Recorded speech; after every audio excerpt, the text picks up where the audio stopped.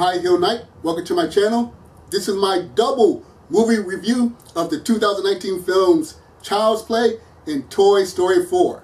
I give Child's Play a B. I give Toy Story 4 an A+. Normally, I wouldn't make comparison videos about these two types of films.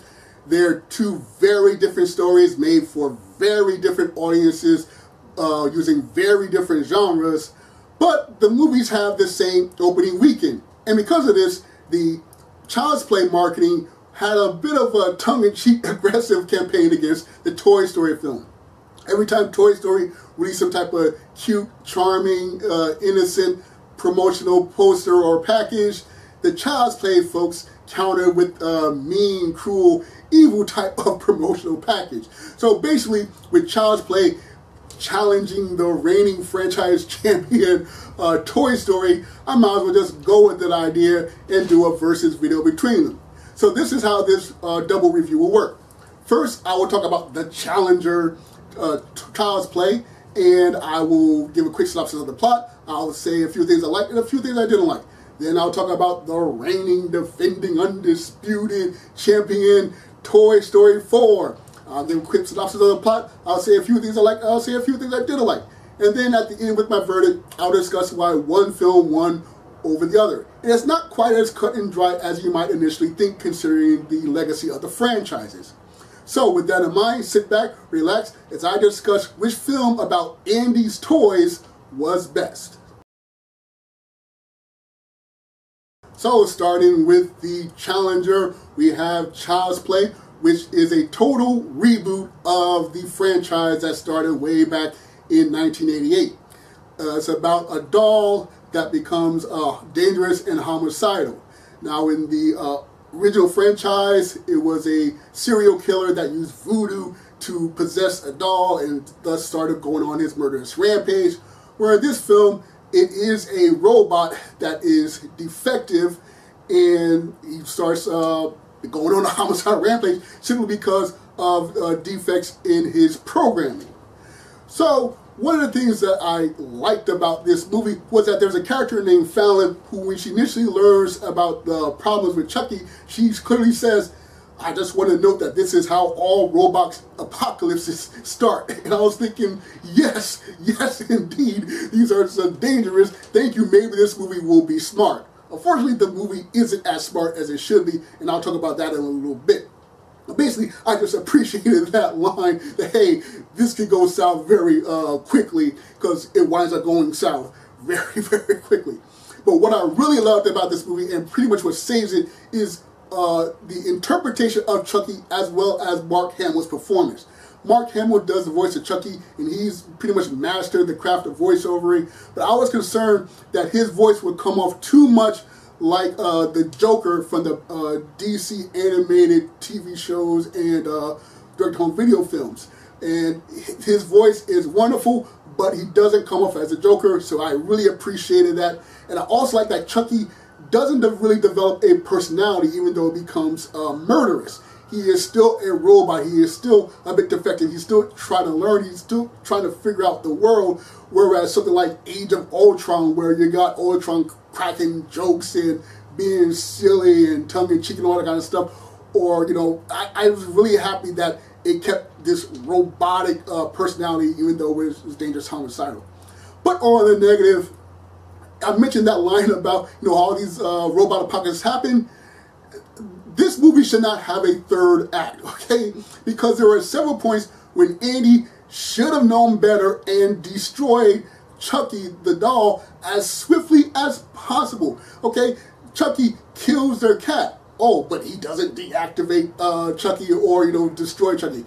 Then Chucky tries to kill one of his friends with a knife. He still doesn't destroy Chucky. It's only until Chucky actually murders someone and decapitates that victim that Andy and his friends are like, we should probably do something a little more permanent about Chucky. So he tried to take it out his arc reactor. Okay, that's just good. And then he tossed it in the bin. Now, granted, they couldn't known that someone would have found the doll and reactivated it, but still, you got some type of murderous, dangerous robot in your domicile, you don't keep it around. You destroy it. You don't just take out the particle. You crack it, you burn it, you pull it apart, you do everything you possibly can to make sure that thing never works again, which is what they do at the very end.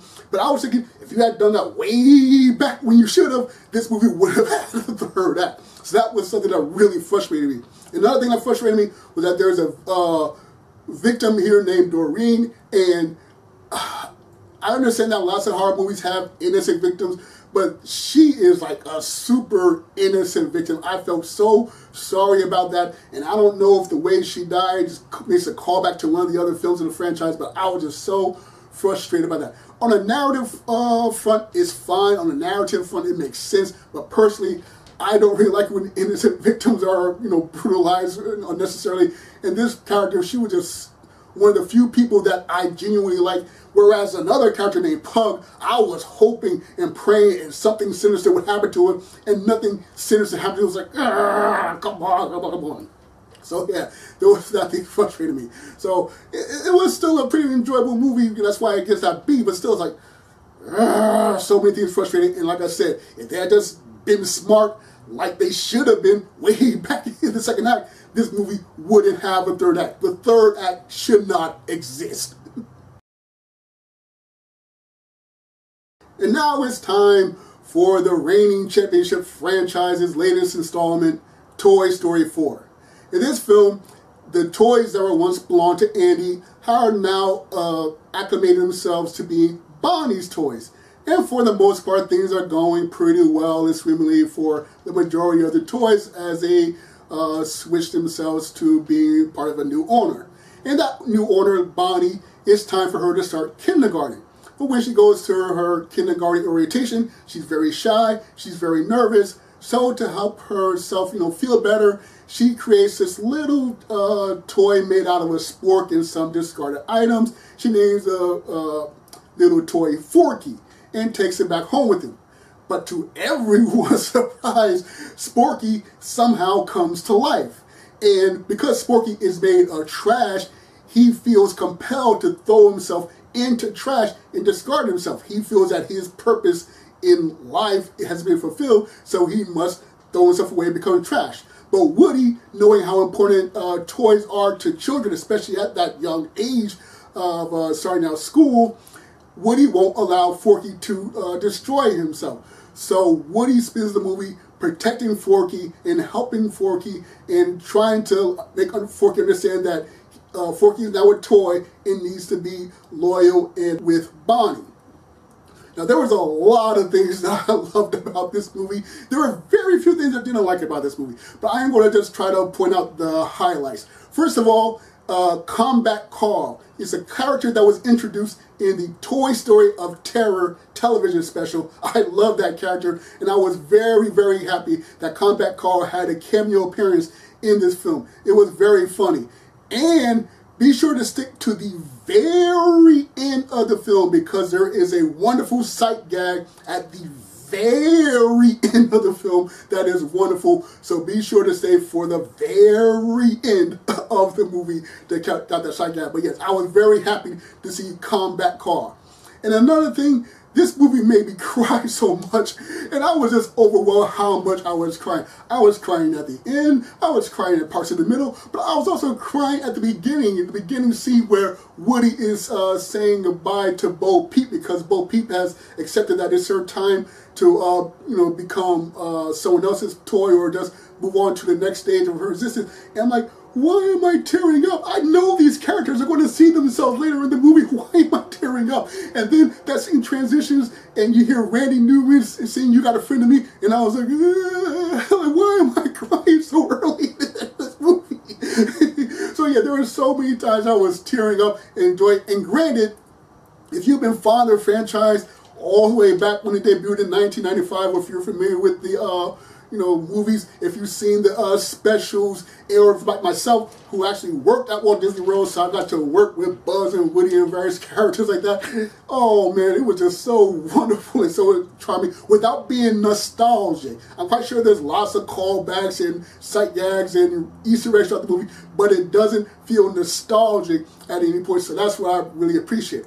Now, on the negatives, again, it's not so much negatives, but I just sort of got to point certain things out. For instance, this franchise has been doing the same tropes pretty much all day since it debuted. All these movies and all these specials are about some type of lost or discarded or forgotten toy. It's like, and it's still a great movie. It's amazing how they work that trope, but still it's like, it is the same trope, so I just got to point that out. And along with trope, one trope that works against this film is with Buzz Lightyear. In each movie, there's some type of weird quirkiness with Buzz Lightyear. In the first movie, he didn't realize that he was a toy, didn't believe he was a toy. In the second movie, he encountered another Buzz Lightyear who also didn't think he was a toy. In the third movie, Buzz winds up getting reprogrammed and also experiences Spanish mode. So in this film, Buzz uses his inner voice, the audio recordings inside himself, to help him make decisions throughout the movie. But that doesn't make sense because Buzz is confident. For some reason, in this movie, Buzz is unsure of himself. Buzz is lacking confidence. Buzz is not, confident of what to do next. I'm thinking, Buzz Lightyear is never unsure of himself. Buzz Lightyear is confidence personified. This makes no sense. This is a betrayal of the character. It doesn't ruin the movie, but it's like Buzz Lightyear does not lack confidence. That's one thing that you can definitely say about Buzz Lightyear. So I was really frustrated that all of a sudden, out of nowhere, after this, over 20-year film franchise, Buzz Lightyear is suddenly not confident? No, that doesn't make any sense. That doesn't make any sense whatsoever. And finally, the one thing I also got to point out is that Forky, they don't explain how he comes to life. Now, I didn't really expect him to do that. And there's a great line in the movie where the Triceratops says, like, I have a question. Actually, I have, like, all the questions. And again, I didn't really expect it to explain it, but at the same time, it's a 20-plus year franchise, and you just throw this giant monkey wrench into the lore of how your toys come to existence and work. So you just present this weird case, and it's like, yeah, we don't know how it happened, but just go with it. It's like, I gotta, call you out on that. Still love the movie, but I gotta call you out on putting this weird monkey wrench, this weird universe-changing event into your franchises, and just like wiping your hands over and say, yeah, just go with it. I gotta point it out like that. So yeah, the movie is still excellent, awesome, gets that A+ grade, but still like a little things as a critic, I gotta bring up, I gotta point out, hey, I got to. So with Child's Play earning a B and Toy Story 4 earning an A+, you're probably thinking, well, it's no surprise that Toy Story is the clear winner. But think about it. Toy Story 4 is a fourth film. How many good fourth films are there? Plus, the previous movie, Toy Story 3, wrapped up the trilogy in a nice, wonderful package. It was a beautiful, wonderful ending. And this film is clearly just a way to keep the franchise going a little bit longer, just milking that cash cow as much as possible. So you would think that it wouldn't work. Plus, as I mentioned, it has the same tropes with the same characters, even with the same musical composer. This film shouldn't be as good as it is on paper. It should just be like paint by numbers or feel like that way, but it doesn't. It still feels fresh. It still feels wonderful. And if you haven't followed the franchise for years like I have, oh my goodness, it's just fantastic. It shouldn't be as wonderful, as good as it is. So not a case of Toy Story 1, duh, it's Toy Story 1, what? And on Child's Play's front, while it's not the scariest movie I've seen this year, it's still intense, and it's still creepy, and it's still spooky, and Mark Hamill's performance is wonderful. The interpretation of Chucky is wonderful, and even though the movie doesn't deserve a third act, it's still a lot more enjoyable than most of the horror films that I've seen this year, and it's one of the better reboot films that I've seen in a long while. So yeah, it was a pretty good film. It was a pretty solid contender. It got some good hits in and things like that. But the clear victor is definitely Toy Story, and I don't know how those folks at Pixar keep doing this. I mean, even their worst film is still at least decent to watch. So doing this for the fourth time is like, how? It doesn't make any sense, but they keep doing it. So yes, Child's Play gave a wonderful fight, but it just couldn't defeat the reigning, defending, undisputed heavyweight champion. So once again, Child's Play gets a B, and Toy Story 4 gets an A+.